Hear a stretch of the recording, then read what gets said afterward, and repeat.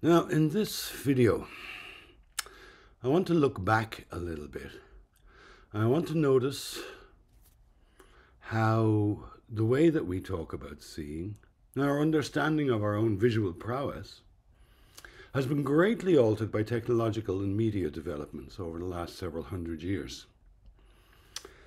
When I teach my students what we're at in cognitive science, I like to point out that we're striving to understand ourselves, whatever we are, and that if that sense of we extends to people from other cultures or people who are not entirely products of scientific modernity, a certain degree of caution is needed. I use the following historical timeline with very coarse dates. Around 1600, we have the birth of scientific modernity. Around 1850, we have the death of God, that is, you cannot appeal to God in public discourse, whereas prior to that you had to. And we have the news from Charles Darwin that we are organisms, a fact we still don't know what to do with. So if God dies in 1850, man dies in 1945, after the cataclysms of the First and Second World War and the Holocaust, the atomic bomb. Any vision of man as a semi-divine being is not available anymore after that. And we do our work in the present context.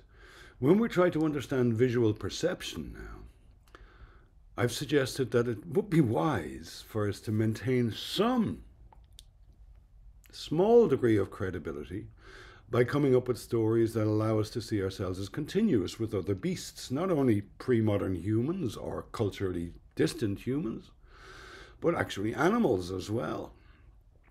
So if the way we talk about seeing, the supports for seeing and so on are actually recent cultural developments, it would be unwise to look for mechanisms in the eye or the brain here. Now, I've done another video about the emergence of linear perspective, which happened in the 15th century. That is, just prior to the advent of scientific modernity. And linear perspective provides a representation of space, much like this, with a single vanishing point. In such a space, you have determinate coordinates. You know where you are, as it were. You can be indexed.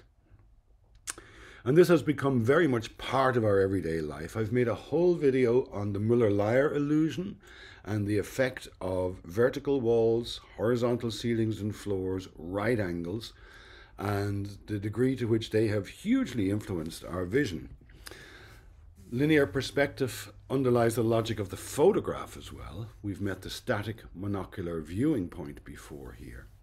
And we'll come to mirrors and maybe even mobile phones in a later video. But today, I want to address two other innovations around the time of scientific modernity, which greatly altered our understanding of space, our position in the cosmos as we see it, and how we think and talk about seeing. I'm referring specifically to the development of the telescope and the microscope, both in the early 17th century, about 1608 for the telescope, about 1620 for the microscope. And by here I mean a compound microscope, something with two lenses, and a telescope likewise with two lenses, such that we're talking here about tubes. And it's the tubular nature of these things that I want to address. When people started looking through tubes at the cosmos and seeing things like the moons of Jupiter, what an exciting time to be alive. Suddenly, you have a direct intuition or a direct apprehension of vast amounts of space that was not available to a ground-based observer before. So a different realm comes into being. Likewise, and not coincidentally at the same time, a microcosm opens up, and we get access to a world that we could not possibly physically inhabit ourselves. We see it again through tubes. Now, what do tubes have to do with this? Well, if you take a regular tube, here's an old toilet roll, and you peer through it, it should become quickly apparent to you that your vision is radically altered. There is now a distinguished visual field. There actually is a visual field here. We've noted that in general and wild seeing there is not. And there's a strict separation of subject and object. You can wiggle your bum and do a little dance, and as long as you keep your eye glued to the eyepiece, the thing you're looking at doesn't change. This is a radical innovation in vision. It allows us to see things which are not of our world. It allows us to believe that we are seeing a transcendent realm. And of course, this hugely affected our imagination. We come to understand our local representation of space as being continuous with the space of the planets, the stars, the galaxies, and the space of the amoebas and parameciums. This is a radical innovation that separates the world of the viewer from the world that's viewed. Around the same time, shortly before, picture frames start to emerge. Now, these are so common that we might easily forget that most people at most times have never seen a picture in a frame. We are very comfortable with viewing pictures in frames. But in fact, pictures in frames of the sort we see here emerged in a particular context. After the Protestant Reformation, there was a wave of iconoclasm that spread through Northern Europe. One of many waves of iconoclasm that pop up from time to time. But aniconic or image-hating Puritans went around destroying the images in the churches in the Netherlands and Belgium, the current Low Countries. It was around this time that pictures were then saved. Prior to this, the places you would see pictures in frames is only in the church. They were not generally accessible. They belonged in the church. They were part of the church. They were part of the experience of visiting a church. But now they had to be saved. And from those actions, we get the idea of an art gallery. That is a place in which pictures are hung on walls and you go along and look at the pictures. Well, what does a frame do? It affects a very peculiar kind of magic. Everything inside the frame belongs to a different realm than you do. Once more, we have this idea that we are granted access to a transcendent realm. Now, of course, picture frames are part and parcel of the logic of the construction of images that represent space. And you don't need a big wooden frame in order to employ that logic. A mere photograph is enough. And we have become image-saturated beings.